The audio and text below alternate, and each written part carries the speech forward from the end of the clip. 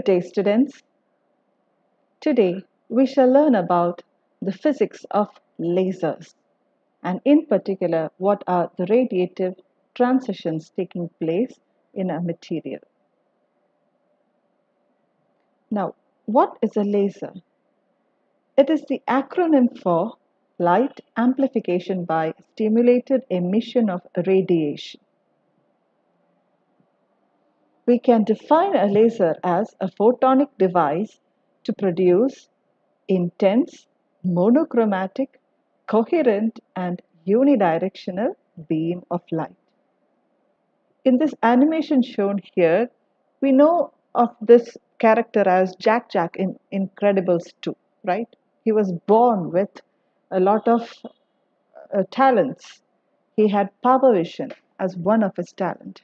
Now this is very much akin to the properties of laser light.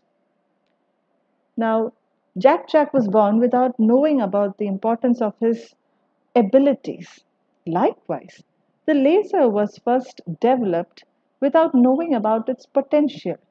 Usually in science, developments are made only when its necessity arises. But when lasers were first developed, we did not know about its huge potential. Only as technology advanced did we understand its huge applications. Lasers are used in various fields in different aspects. Let us look into it.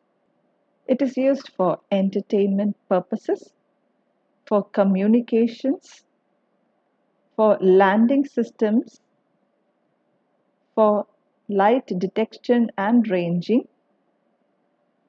in military applications, for guidance systems, for scanners, for medical purposes of surgery and diagnosis, in advanced technology, for metal working like cutting and welding, and also for photography.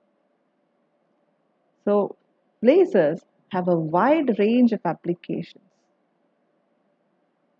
Now, let us look into the properties of laser light. Light emitted from a laser is monochromatic, that is, it is of either one color, it is of one wavelength. In contrast, ordinary white light is a combination of many colors or many wavelengths of light. So in this picture, we can understand the laser light will be, this beam will have only a particular wavelength, whereas ordinary light will have wavelengths, a combination of wavelengths in it. Lasers emit light that are highly directional. That is, laser light is emitted as a relatively narrow beam in a specific direction. Ordinary light, such as from a light bulb, is emitted in many directions possible away from the source. Again, this picture shows that laser light will be in a particular narrow direction, whereas ordinary light will be in almost all directions. Light from a laser is said to be coherent, which means that the wavelengths of the laser light are in phase in space and time. It shows temporal coherence and spatial coherence, whereas ordinary light can be a mixture of many wavelengths. Now, laser light will be coherent. By coherency, we mean that that source will have light beams that have the same amplitude, the same wavelength and frequency. Now, in a particular beam, if we measure the phase difference between 2 points, and again we measure the phase difference after a time interval, we will get the exact phase difference as earlier. Then that laser beam is said to be temporally coherent. Now, to measure spatial coherence, we measure the phase difference between the different rays in a single beam. If they show a specific phase difference at a particular instant, We measure the phase difference again after a period of time, and if we get the same phase difference between the rays in that beam, that laser beam is said to be spatially coherent. Now, in ordinary light, it will not be coherent, it will be incoherent. Laser beams have high intensities. Its intensities can vary. It can be from a few microwatts to megawatts. Now let us understand the quantum behavior of light. The smallest particle of light energy is described in quantum mechanics as a photon. The energy of a photon is determined by its frequency nu and Planck's constant h, and that is given as E is equal to h into nu. The velocity of light in vacuum c is 3 into 10 power 8 meter per second, and the wavelength of light lambda is related to its frequency nu and velocity c by lambda equals c by nu. Now, matter is composed of elemental units like atoms, ions, molecules, free radicals or electrons in any medium. The medium can be a gas, plasma, solid or liquid medium. In that medium, the energy levels of these units are quantified. So if we have this medium here, so in this material, all the atoms, ions or molecules, they are distributed in particular energy levels. Now here I've just shown the similarity of the distribution of electrons in an atom. The electrons are distributed in electron orbitals. Likewise, the atoms, molecules, ions, free radicals, all are distributed in particular energy levels in a material. Now, impurity doped semiconductors and non-interacting gases will have finite energy levels or discrete energy levels. The energy levels won't be overlapping over each other. It will be discrete. Now, we have the population of an energy level. The number of atoms per unit volume that occupy a given energy level Ex is called the population of that energy level Nx. So here if we have different energy levels, the lowest level being E1, then E2, E3, E4, E5, E6, E7, etc. The corresponding population of each energy level will be N1, N2, N3, N4, N5, etc. Now the population in each energy level will depend on the temperature of that medium, and it is governed by the Boltzmann's equation N equals exponential of minus E by kT, where T is the temperature of that medium, K is the Boltzmann's constant, and E is the energy of that particular level.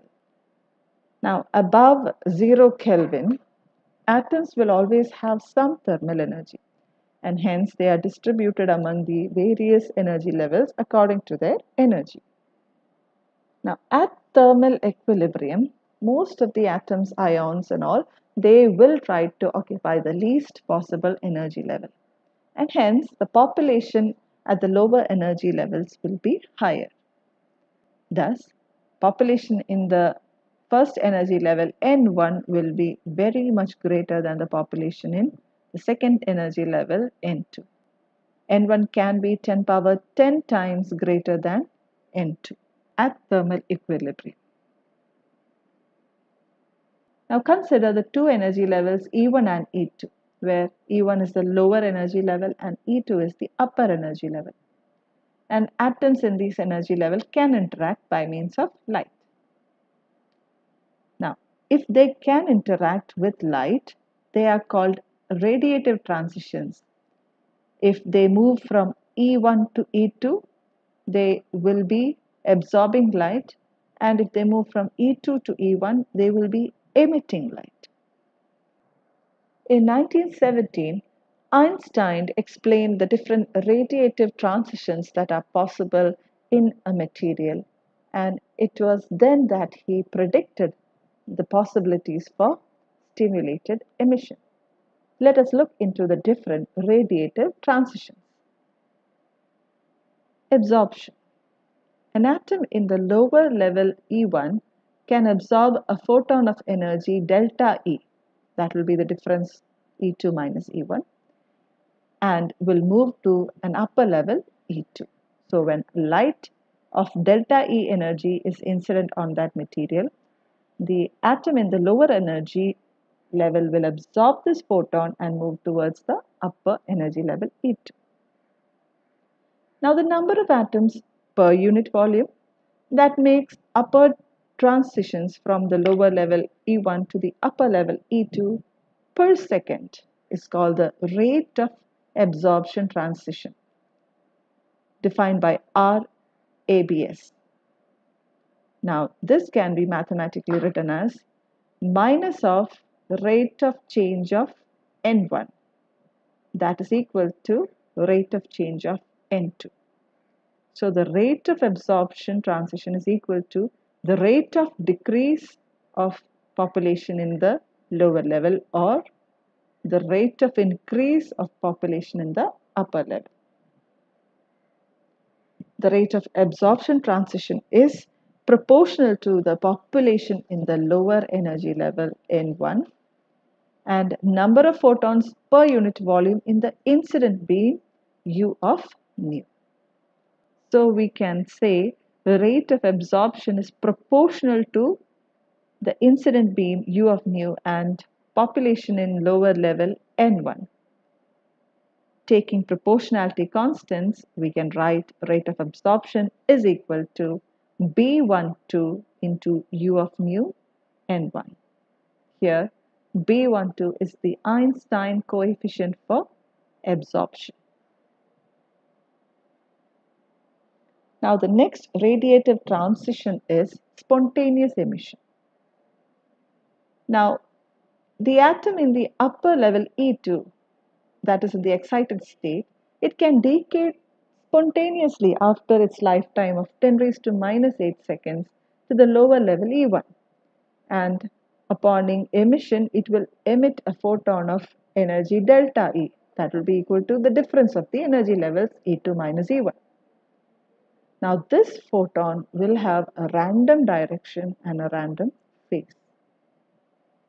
So when this atom is losing its energy, spontaneously it loses energy after its lifetime of 10 raised to minus 8 seconds, it will emit a photon and fall into the lower energy level. Now the number of atoms per unit volume that makes downward transitions spontaneously from the upper level E2 to the lower level E1 per second is called the rate of spontaneous transition RSP. Mathematically, it can be written as the rate of decrease of the population in the upper level. And that is equal to tau SP, that is the average lifetime in the excited level. Now, the rate of spontaneous transition is proportional only to the population in the upper level. Hence, we can write RSP is equal to the proportionality constant A21 into N2. Here, A21 is the Einstein coefficient for spontaneous emission.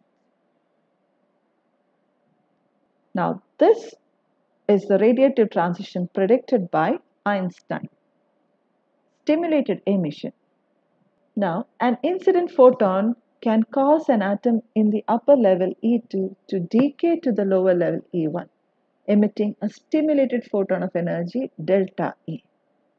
When an external light, we have an external light source, light from that is incident on the material, we have the excited atoms of this lacing medium already in the E2 level. Now, in the presence of the external photon, these atoms can be triggered to emit towards the lower level. Hence, we get the additional photon here along with the incident photon. Now these two photons will have properties that are similar, that are identical. Hence it will be in the same direction. The number of atoms per unit volume that makes downward transitions by stimulus of an external photon from the upper level E2 to the lower level E1 per second is called the rate of stimulated transition, or ST. Now, this rate of stimulated transition is proportional to population in the upper level N2 and number of photons per unit volume in the incident beam U of nu. Hence we write RST is proportional to U of nu and N2. Removing the proportionality factor, we get RST is equal to B21 into U of nu N2. Here, B21 is the Einstein coefficient for stimulated emission. In this figure, we have collectively drawn the three radiative transitions. This represents the absorption, this represents the spontaneous emission, and this represents the stimulated emission. Now, when light is incident upon a sample, the sample will absorb light, and after some time, it will start to emit. If it is emitting spontaneous emissions, we will see random light around it. Whereas if it is emitting stimulated emissions, we will get a unidirectional, highly intense, monochromatic coherent beam from it. Now, in lasers, we require stimulated emissions to take place, and for that, certain conditions has to be attained. The gain of the laser system has to be increased. This is achieved by population inversion and pumping. That is all for today's class. Thank you.